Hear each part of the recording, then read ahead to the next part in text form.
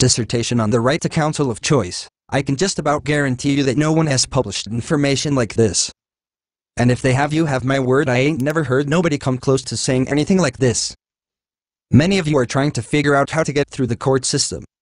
With all of their words and their changing of words, and their playing around with legal terminology and English words and Latin words, you can't understand all that junk. So let's see if we can help you with the simplest response you can give to the police if they were to try to arrest you.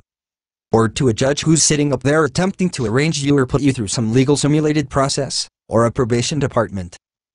Ladies, gentlemen, everyone knows that in the United States and in every country associated with the United Nations a person has the right to be represented by counsel. You all are saying at this time yeah, and so. Well, that's your solution.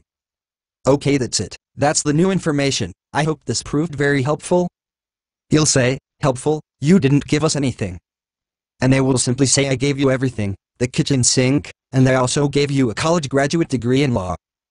You will say you ain't gave us nothing but wasting our time.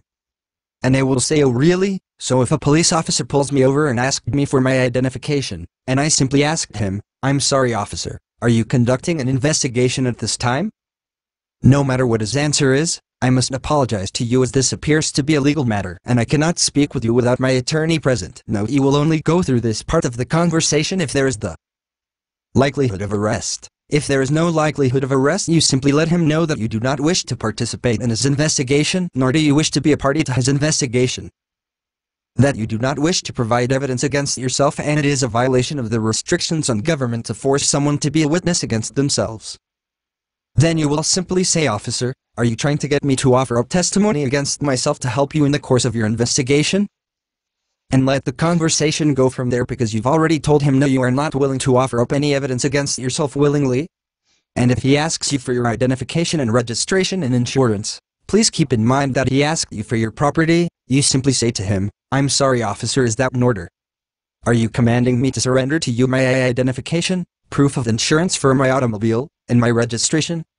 It matters not what his response is at that time, because you will simply say okay, since you have that gun and in fear of my life I will give these to you. Again, it doesn't matter what they say at this point, because none of the information can be used against you.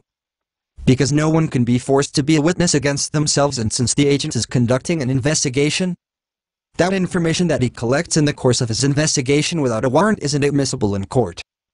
This is all you have to say. The ticket goes away. But that's not the information that I'm here to deliver. May I continue?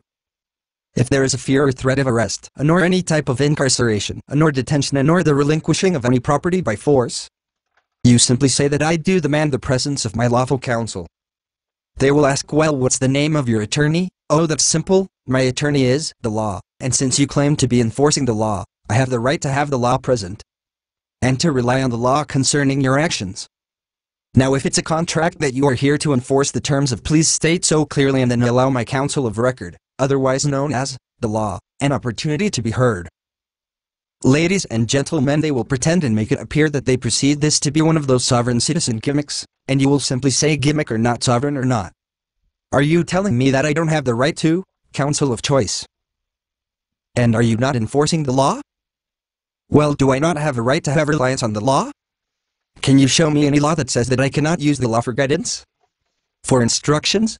For consideration? For advice?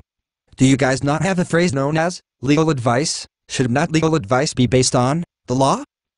Well, that simply means that I, gimmick or not, have the right to have the law present as my counsel of record, and until then you cannot force me to say a thing, nor to surrender any rights without my counsel being present, as that would be a violation of due process of, wait for it, the law, would it not? The reason why this works is the courts are well aware that they are not enforcing law, they're enforcing what's known as evidence of law. Ladies and gentlemen, evidence of law is not the law. The law is the law.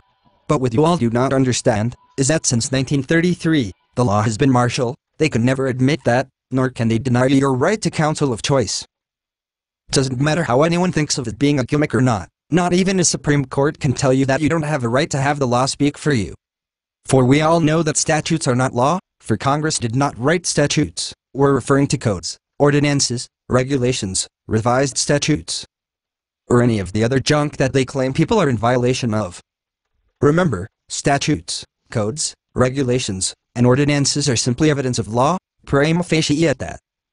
That being the case, they only appear to be law but are not the law. So when you demand the law, you kill all presumptions by saying you want the law to be present so you can rely on it for counsel. To deny you that's right is to deny you due process, which gets the case of return, even on this so-called gimmick and technical ground. As I told all of you, the information you just received helps in every given situation before anyone who claims that they have the authority to exercise control over you. The Constitution did not grant government any rights of jurisdiction, nor control over the person. Go back and look, not a single constitutional amendment associated with the Bill of Rights, which is a restraining order, and it is a permanent injunction against government from infringing nor abridging the rights of the people, which is a restraining order, and it is a permanent injunction against government from infringing nor abridging the rights of the people. Doesn't even matter if those people are slaves, because the Constitution never gave government the right to exercise jurisdiction even over a slave. Go back and reread the Bill of Rights. That is a limit on government power. Nothing in the Bill of Rights talks about the free man nor a slave. It says people and persons. We don't even see the word citizen until the 14th Amendment, which is not part of the Constitution. Why not? Because of the bridges the right to the people, making them a subset. Don't take my word for it. Go and do your research and find a single constitutional amendment in the Bill of Rights that gives Congress the right to abridge the rights of the people to peacefully assemble, to their freedom of peaceful speech, the right for them to practice religion. And what if their religion says that they cannot be a slave of man? Then government cannot interfere with that due process right. They also cannot sit up there and deny you your right to petition for redress. And if you do your petition in the form of requesting the law as your counsel of choice, and people can seek asylum in the law, it is not illegal to say that I take refuge in the law. And remember, the law in the United States is the common law. Don't believe me? Go back and look at the Constitution again, and note when it says due process of law, there were no other laws one that was written. And that is the common law. They know this. The fact is they know that you people don't know it. Here's the other thing. If you're already going to jail, what have you got to lose? Well, thank you all for listening. At least 5 of you are going to see the value in the information provided. The rest of you are going to ignore it until you're in a situation and you're going to say, what have I got to lose? And you're going to try it, and you're going to notice there are going to be some friends and people telling you what you can and cannot do, and you're going to simply say to them, I'm sorry, where's the law that says that I asked for it to be present? You're trying to charge me with a statute. Where's the law that says that I have to? Again, the point is simple. You are simply asking them to allow you the right to consult counsel, which is the right to consult the law. If they are truly following the law, there should be no problem.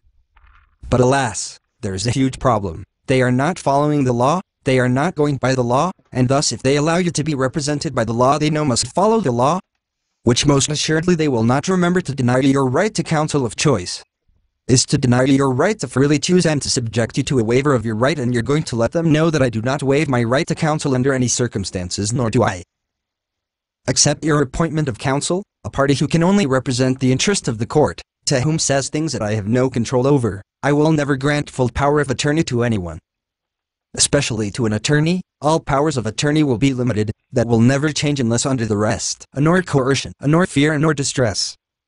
Those of you who are legally wise, mull it over in your heads and see if you can find anything to contradict what was just stated.